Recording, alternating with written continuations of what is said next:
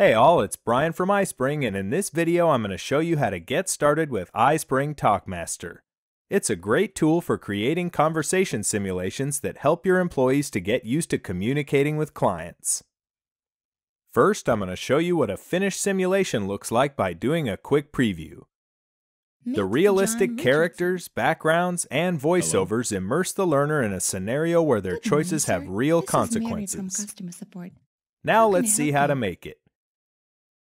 When you start a new dialogue simulation, you will see a black background where you can add scenes.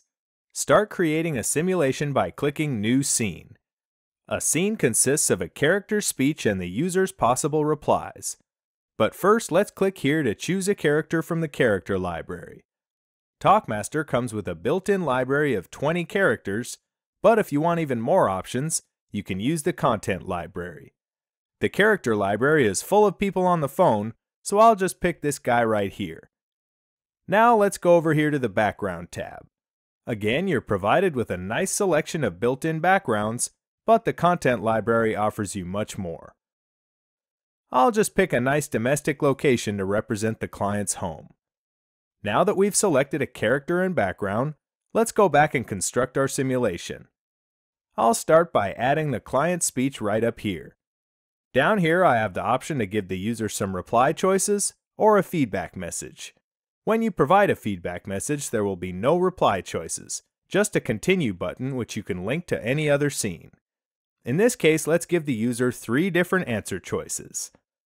We can connect them with new scenes simply by dragging the link icons away from the scene dialog. This way, you can create complex branch scenarios to reflect the types of situations your users may encounter. In each new scene, you can add appropriate responses from the character or feedback messages to match the user's reply choices. You can also modify the emotion of the character to reflect the answer the user chose. You can also add voiceovers to make your conversation simulations more realistic and engaging. Once you've created a simulation, click VoiceOver on the Talkmaster toolbar to see a list of your scenes in the dialogue text. For each individual scene, it's easy to record or import audio. When you're ready to preview your scenario, click the Preview button on the toolbar. You can also preview an individual scene by clicking the Play button in its edit box.